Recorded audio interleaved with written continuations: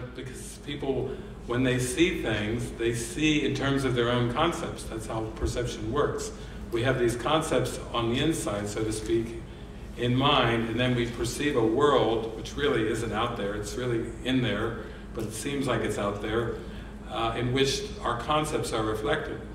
So they would say, oh, your wife's this, and your wife. I would just play along, like, okay, well, now I've got a wife tonight. Oh, that's pretty cool. But you know, I'll roll with it and go with it and this, or sometimes they would kind of look at me, and if I was traveling with a female travel partner or something, and they would say, are you a couple? And I'd say, a couple of what? Because when your mind's in wholeness, you just don't think in those terms. Really, it's thinking. It's the concepts that bog us down. So I'd say, a couple of what? And they go, oh, come on, you know what I'm talking about. But it really is kind of fun for me to look at that whole idea, like Armelle was talking about, like with relationship. It's like, isn't that funny? Where's the line when people ask you if you're in a relationship or not in a relationship? Where is that imaginary line? Where do you cross over that line? It seems to be very subjective, and you know, it's different for some. Some may say, I am, and then the other one goes, we are? What? When did we get in a relationship? My God, what happened?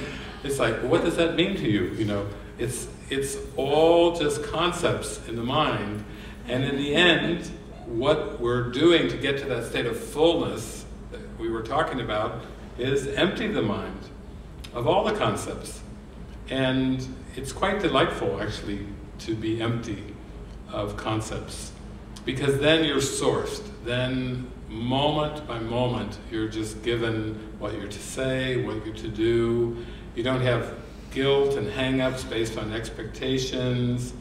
Not too long ago, I think it was maybe a number of months ago, I was over in Spain, and I was asked to perform a wedding down on the Canary Islands off the coast of Africa.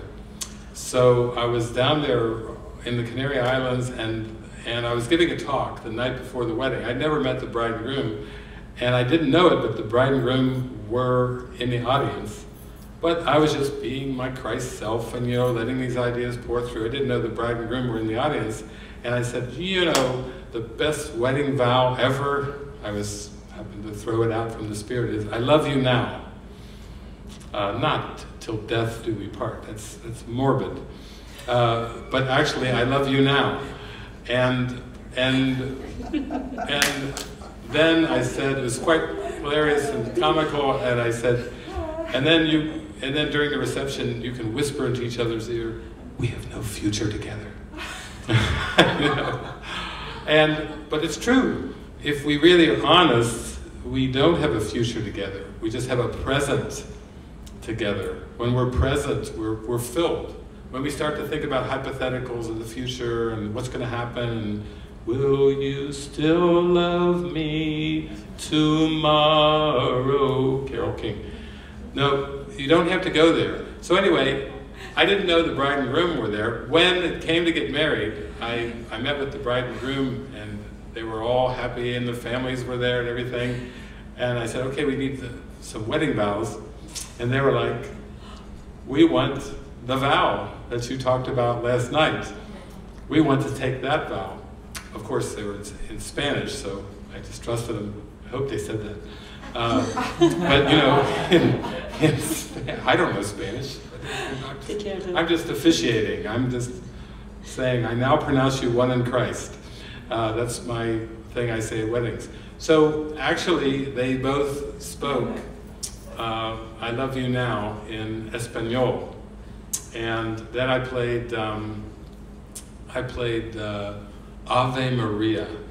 And everyone was just moving slowly in the twilight, Ave Maria. And it was a very mystical kind of wedding. But really, that's what we're talking about.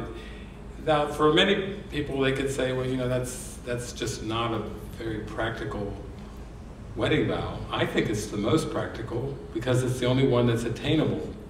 I love you now. read Eckhart Tolle's book, you know, The Power of Now. That if you really see it, he's talking about that's all we've got, really. And that's really fun, because when we really admit that that's all we've got, you see how free you feel. You feel really free and really intimate and really connected. When you get on the timeline, then it gets into expectations. You promised me, you said that, you made a commitment, how dare you do that, I'll see you in court, and it just goes downhill from there. But when you live in the joy of the moment, then you really have no worries and no concerns. So that's what I was really meaning when I was talking about that.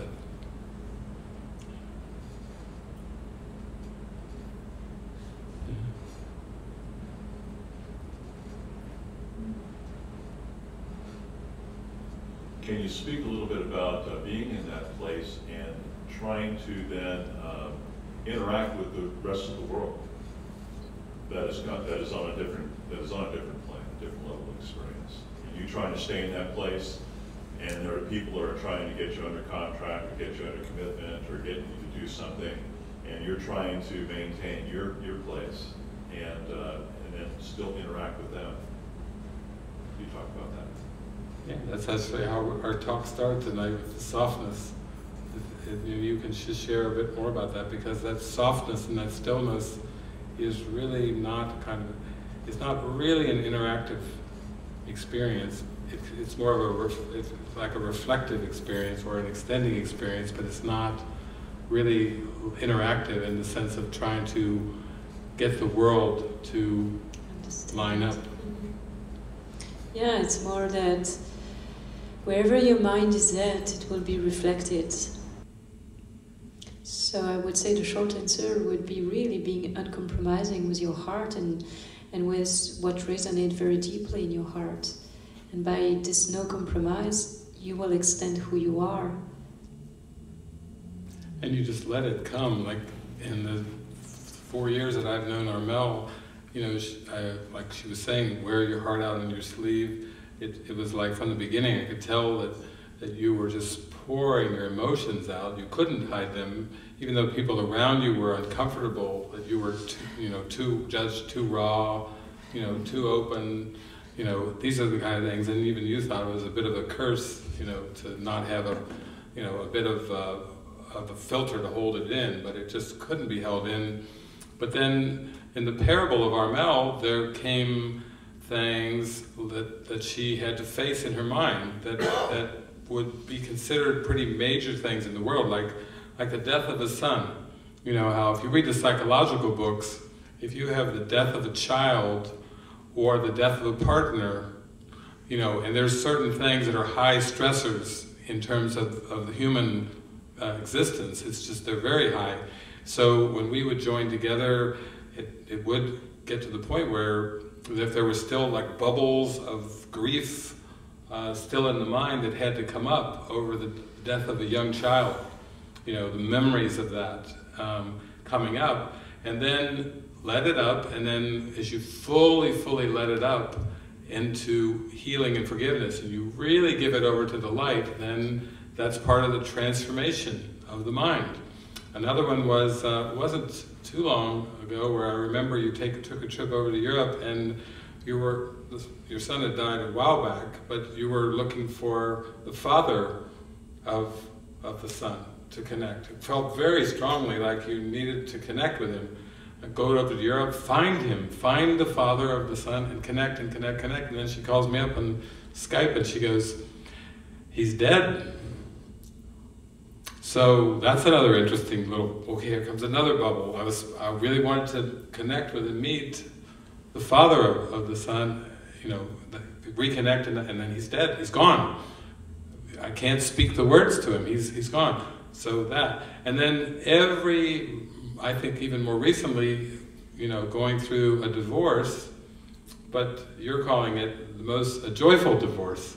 That's not usually, you hear that very often. I don't hear that in the world. People don't talk about a joyful divorce. It's like, what? What do you mean a joyful divorce? A divorce is usually just like the death of son or the death of a partner, a divorce is another one of those things that is very, very traumatic egoically, because there's a lot of attachment. And it seems almost built up attachment, but that's back on the timeline. You know, if you're in the present moment, that's going to be your healing through that whole thing as well. So I think it's just, these are all just parables, because now it's like, there is no Armelle, she says. You know, so, you know, but it takes a lot of mind training to empty the mind out from not feeling identification with a personal self. And those are all very helpful steps, because those are just symbols of there is another way. You don't have to hold on to those timeline memories. You know, like the eternal sunshine of the spotless mind with Jim Carrey, you know, how he's running around, he and Kate Winslet, you know, Jim Carrey, are trying to avoid the deletion process. But in the end, the Holy Spirit wants to delete all of our memories of time and space, so that we can return back to the pristine stillness of I amness, which is prior, you know, what Jesus said, before Abraham was, I am. Before time was, I am. And it's just beautiful, I think, that you've been able to just give yourself so fully over to this purpose. And that's what she's talking about when she says uncompromising. Those are not, in the world's terms, small things. Death of a son, death of a partner, divorce of a partner. It was a very guided, joyful marriage at times. But the divorce was, you said, more joyful than the marriage. So that gets people like, okay, how is it that your divorce is more joyful than the marriage? There's an inroads there to something very deep, because these are not, you know, things to be just brushed under in a denial sense. You actually have to face these things, and that's been part of the awakening. Yeah, it's very beautiful. Yeah, because whatever it is that you need to face, it's to remember that it's all an opportunity to remember who you are and be absolutely uncompromising with that. Whether, like for the divorce, I have been guided to get married with Eric 4 years ago, I think, at the beginning when I started my path in the community, and it was really beautiful the way it happened. It was very miraculous.